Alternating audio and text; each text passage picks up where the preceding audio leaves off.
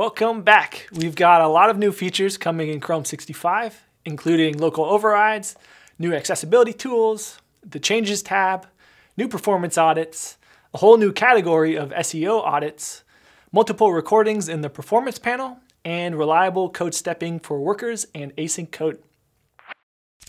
If you've ever changed some CSS in DevTools, you probably learned the hard way that your changes get erased when you reload the page. Local overrides provides a lightweight solution for saving your changes across reloads. Before I set up overrides, let's see the old behavior. When I change this link to purple, then reload the page, the change is gone. Now I'll set up overrides and try it again. Go to the Sources panel, open the Overrides tab, click Select Folder for Overrides, choose a location, then click Allow to give DevTools access to that folder. Now when I edit the link's color and reload the page, the change is still there. The way it works is that when the page requests this file, DevTools serves the modified file on my computer instead. This purple dot next to the file name means that Overrides is set up for this file. Overrides has two limitations. First, changes to the DOM tree don't work. For example, when I edit some text and reload the page, the change is gone. Editing HTML from the Sources panel does work though. Second, changes here on element.style don't work either. I can explain why that is in the comments. In terms of accessibility, contrast ratio affects how readable text is. For example, if some text is light gray and the background behind that text is white, that text will be hard to read. The color picker now warns you when the contrast ratio of a text element falls below recommended accessibility levels. To open the color picker, select a text element, then click the preview icon next to the element's color property. One check mark means that the element meets the minimum recommended contrast ratio. Two check marks means that it meets the enhanced recommendation.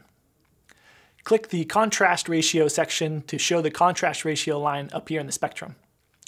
Since this element meets recommendations, it means that anything below this line also meets recommendations. Anything above the line doesn't. The second new accessibility feature coming in Chrome 65 is the Accessibility tab. Select an element in the DOM tree, then open the Accessibility tab, and you can see its position in the accessibility tree, as well as its ARIA properties and computed accessibility properties. The Audits panel has a whole new category of SEO audits, which may help you improve your search rankings, as well as many new performance audits. By the way, the Google Webmaster blog recently mentioned that page speed will be a factor in mobile rankings starting in July.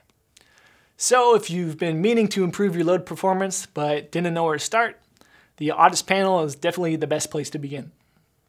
To run audits against whatever page you've got open, just go to the Audits panel, then click Perform an Audit. We've also got audits for best practices, accessibility, and progressive web apps. After 20 seconds or so, DevTools gives you a report like this on how you can improve the page. In Chrome 65, there's some subtle changes to how DevTools steps through code that passes messages to workers. First, let me show you the old behavior. I click this button and I pause in the click listener. When I step into the next function call, it goes to the next line of the click listener. When I step again, we jump to the on message listener. In other words, we can't see what's going on in the worker. Now, here's the new behavior. I click the button and pause in the click listener again. Now, when I step into the next call, it takes me to the worker code. This worker code happens to just post this message in reverse back to the main thread, so let's see what happens when I step into that call. It brings me back to the main thread's on message listener as you'd expect. We've also made some changes around how DevTools steps through async code. Here's the old behavior. When I click this button, I pause in the click listener. When I step into set timeout, it jumps to the next line of code that chronologically executes. Eventually, if I keep stepping, I'll pause in the set timeout callback. Now let's see the new behavior. This time when I step into set timeout, DevTools runs all of the other code behind the scenes, and now I'm paused at the first line of the callback. If you want the old behavior, you can use the new step button over here. In the performance panel, you can now temporarily save up to 5 recordings.